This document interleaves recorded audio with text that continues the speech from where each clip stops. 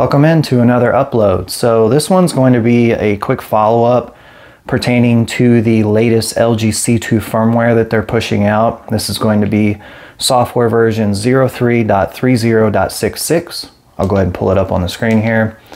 And at the time of my last couple of videos, when the update was being pushed out, there were no details, not even on LG's website pertaining to the update. So as of this morning, they have put up a couple of details about it, and I'm gonna go ahead and share those now. So what came with this update on the surface?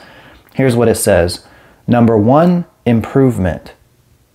Right below that, it says fixing minor bugs in software. So I did have a video showing the service menu after this update was downloaded, and the service menu still looks the same, and the options to disable the ASBL dimming are still there. You could still toggle those. So wish I had better news that this was something fun in the update, but it doesn't look like that it is. So appreciate you watching. If you enjoyed the video, consider hitting the like button. If you're new here, thanks for watching. Hit the subscribe button, hit the bell notification so you know when I do uploads, and until the next one.